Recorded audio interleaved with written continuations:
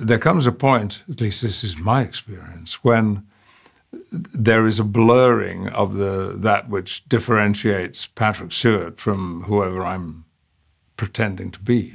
Why are we here? No one should live like this. Drugs in a fucking tank. For your own good. No, it's not. You're waiting for me to die. The thrill with the Wolverine X-Men franchise was that I had been one kind of person for 15 years. Charles Xavier, he created the X-Men, he created the school for gifted children where all of the young mutants are assembled to have their special talents finally honed. And then along comes Logan, and everything has changed. And this calm, compassionate, caring, intellectual, sensitive individual, Charles Xavier, becomes an unreliable, scatterbrained, very confused, very weak and extremely dangerous individual.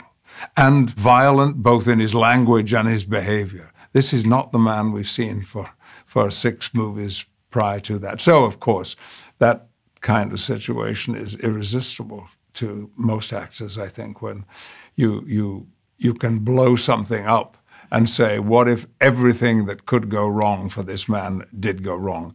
What kind of person would he become? And luckily, James Mangold, the director of Logan, had a very clear sense of what kind of person Charles Xavier would be. And we went for it wholeheartedly.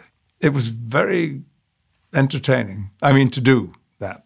I didn't know it was going to be a send-off. I knew that Hugh had gone on record before we began shooting the movie that this would be his last time as Wolverine.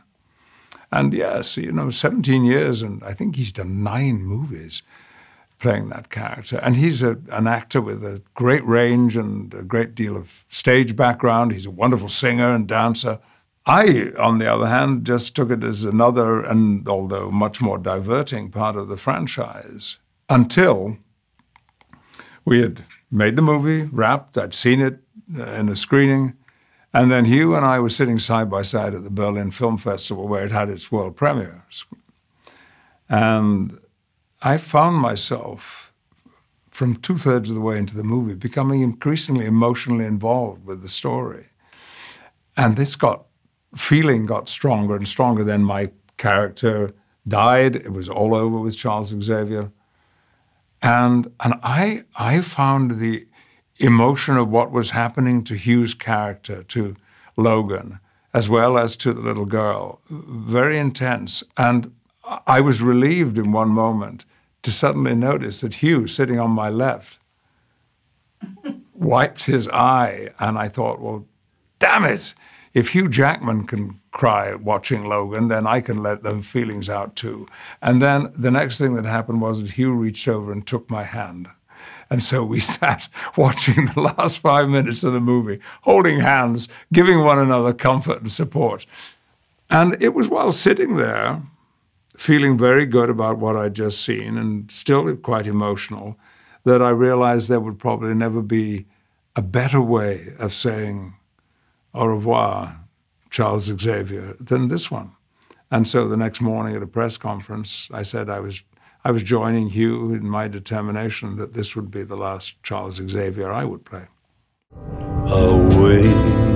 Logan, you still have time.